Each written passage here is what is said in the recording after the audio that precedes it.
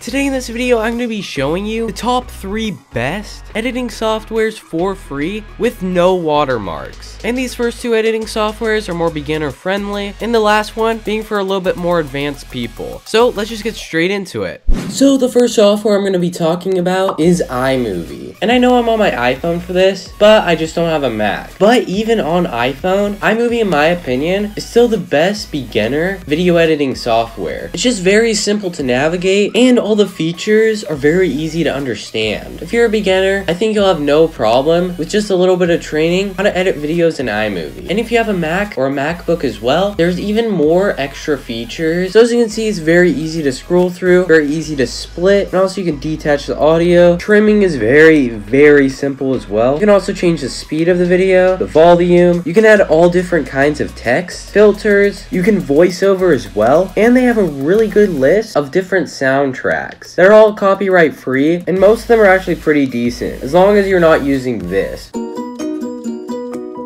They also have some pretty good audio effects as well. And to this day, when my editor doesn't edit for me, I use iMovie to edit my videos. And this is what I've used ever since I started YouTube. And if you're using your iPhone, you can just relax on your bed or on a couch and just chill and edit. And uploading is very easy. You just press this button, press save video, and it will save right to your camera roll. So I approve of iMovie on your iPhone or on Mac. Okay, so the next software that we're going to be talking about is called FilmFour. And this is a really good free software, and it's available on the Microsoft Store. And as you can see, it looks very clean and it's easy to navigate. As you can see, if you go to this drop down right here, you can change the aspect ratio depending on what type of video you're making. And when you select it, you can press create new project, and from here you can upload whatever clips, photos, or audio you want to put in your video. And once you put in your clip, it'll look like this. And you know this is a little too tall, so you can just drag this down like that. And other very useful features is by making the timeline bigger or smaller with this magnifying tool right here. As you can see, you can also trim the video like this. You can also split it, change the speed, change the volume. You can also detach the audio as well. And as you can see, there's all different types of layers for whatever you want to put in. You can also add text as well and add a lot of effects. Also, there's many different types of transitions you can choose from. And you can shorten the length of them as you can see here. And you can export your video by pressing save video, and you can add custom video resolution and frame rate. And if you want no watermark, make sure that this box isn't checked, and you can get no watermark with your footage for free. So in my opinion, if you're first starting out and you don't have a Mac, this is a very simple software to use, but in my opinion, just a little step up from iMovie. So this final software that we're going to be talking about is DaVinci Resolve 17. And DaVinci Resolve 17 is one of the most advanced free editing softwares out there. And in most ways, it's like Adobe Premiere Pro. And you can download it from the link in the description down below. Or you can go to blackmagicdesign.com. So after downloading the software and first opening up DaVinci Resolve, this is what the program will look like. And I know this looks really confusing, but trust me, you'll get the hang of it. And after this video, I'd recommend looking up some tutorials that explain all these features in detail. So first, let me show you all these tabs down here, but just a quick disclaimer, most of the time you'll just be using the editing tab. Here in the media tab, you can import your media, and here is the cut section as well, where you can cut up your footage. There's also the fusion section, which is for more advanced effects. You also have your color tab, so you can edit the color of your footage, add some correction. You also have the Fairlight tab, where you can do voiceovers for your videos and more. You also have the Deliver tab, which we'll talk about in a second. But anyway, to import your video, you just want to press File, Import, Media, and then select whatever video you want to put in, and then you can just drag and drop it into the timeline. And as you can see, you have your layers, you have your audio here and your video here. To trim it down, you can do it like this. And to cut your footage, you want to select the blade tool and just select wherever you want to cut. You can also add effects, like all these video transitions, audio transitions, titles, and more. And when you're finally done editing your video, you can go to Deliver, and when you're at the Deliver section, most of the time you want to be on the YouTube tab, but if you're doing it for other platforms like Vimeo, Twitter, or exporting to Dropbox, and first you can change the file name to whatever you want, and you can choose the location of where you want your video to be saved, what format you want it to be in, frame rate, and resolution. And when you're all done with that, you can press add to render queue, and once you add it to the render queue, you want to press render all, all, and you'll be all set. And also, my editor approves of it. He's personally used this before he got Adobe Premiere, and has created some of my videos with this program. So if you're wanting to become more advanced, but you don't want to rack out like 40 bucks a month for Adobe, then this is the perfect software to use. Also, make sure to go in the description down below and subscribe to my editor as well, because both of us work really hard on these videos, and we'd really appreciate it. If this video helped you guys out, please go in the comments down below and comment your best tutorial ideas, because I reply or look at every single comment that comes in, so there's no reason not to. And I'll subscribe to whoever gives me the best ideas. So thank you guys so much for watching this video. Also, if you're curious on how to edit yourself, click on this video right here, and it will take you to a video that will show you how you can get started.